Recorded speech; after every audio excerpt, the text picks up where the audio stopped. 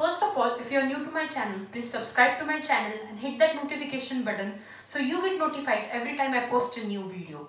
And if you want to increase the speed of my lectures, go in the settings above, tap on the playback speed button and increase the speed or decrease the speed as per your need. Okay, so let us start with the lecture now. Before going straight towards the management of open fracture, you guys need to know two things.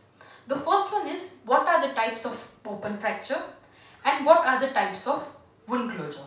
So first of all, let us see the types of open fracture.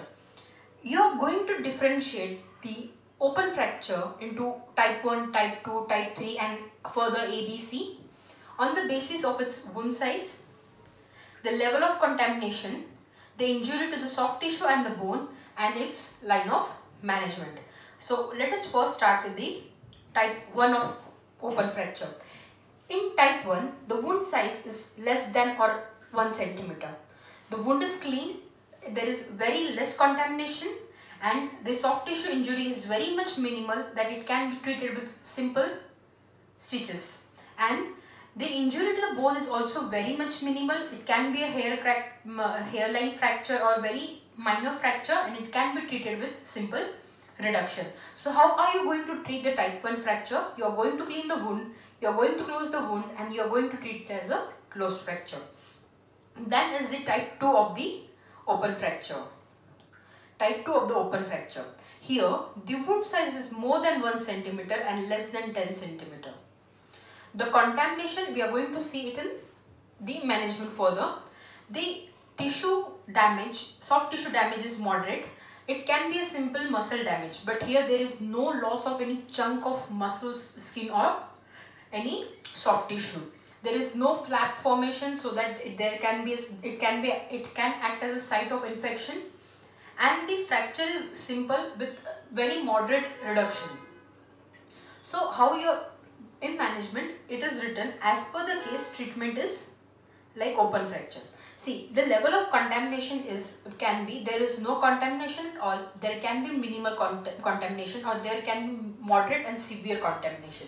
See, in case of this type 2 open fracture, if there is very less contamination or no contamination, you are going to clean the wound, close the wound and treat it as a closed fracture. But if the tissue contamination is moderate or severe, you are going to keep it open, you are going to take care of the wound and close it later on and treat it as a open fracture. Now let us move towards the type 3 of the open fracture. Here the wound size is usually greater than 10 centimeter and the contamination is really very high. You can see the foreign bodies, mud and the infectious agent in that. It can be a farmyard injury, most commonly it is a farmyard injury, a gunshot injury, or the working environment is really dirty. So as soon as you get a wound, you come in contact with that dirty environment and there is contamination of wound. What happens here? There is severe injury. The injury is severe and high energy injury. It is a crushing injuries. See, if in the harvester, in the farmyard injury, the most common injuries are because of the harvesters. The patient's arm or any limb comes in the harvester and there is severe crushing of this injury.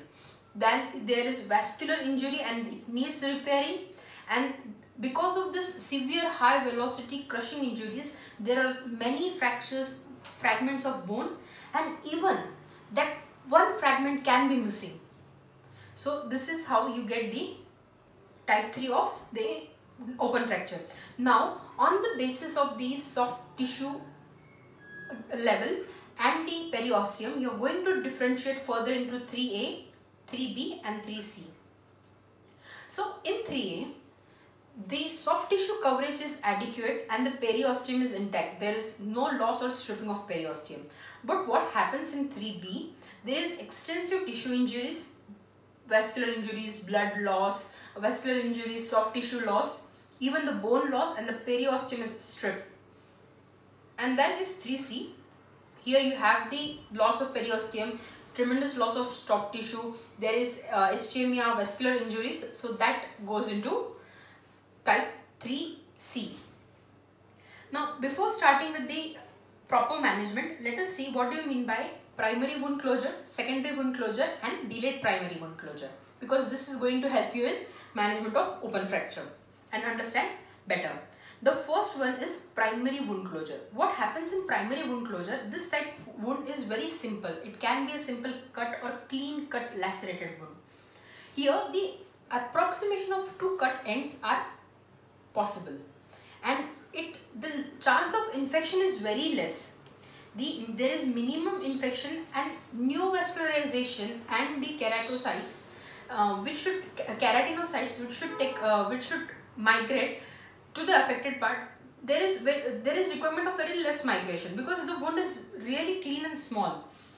So what you are going to do, you are just going to simply stitch the wound, or in market you get that sticky stitches. You can put that and tighten it up, and you get the closure of the wound. There is very less formation of scar, and this primary wound closes with primary intention. So what do you mean by primary intention?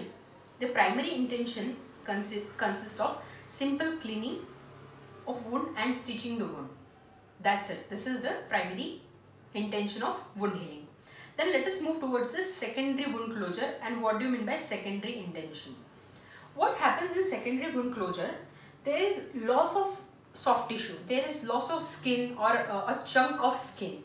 So the approximation of two cut ends or the affected ends are not possible.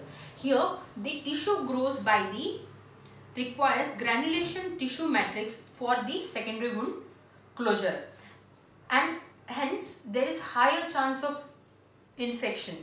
This secondary wound heals by the secondary intention.